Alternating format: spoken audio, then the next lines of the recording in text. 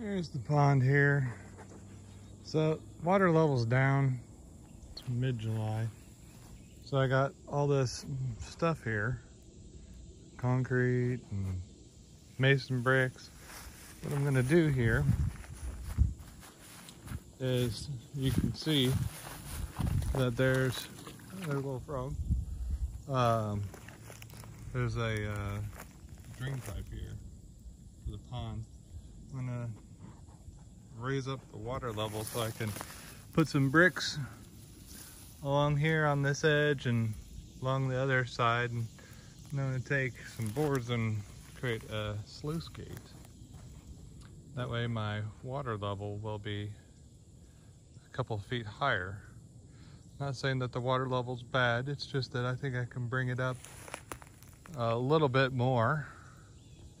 I think it's a little bit low for what it needs to be. Make it good. And make it adjustable. That's really what I want, is just make it adjustable. All right, let's get to digging. All right, so here it is done. I put in 5 of these boards here. These are just T-Rex boards, and they just slide out really easy. You see that? They don't have to do a whole lot. They just slide out. I put the boards in there.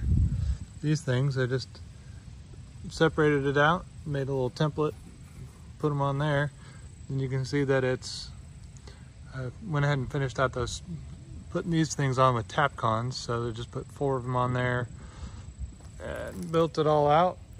So now when the water comes, I can adjust how high I have this. I'm backfilled in over here with the mud that was there, and it's all done. It's all done. Looks good.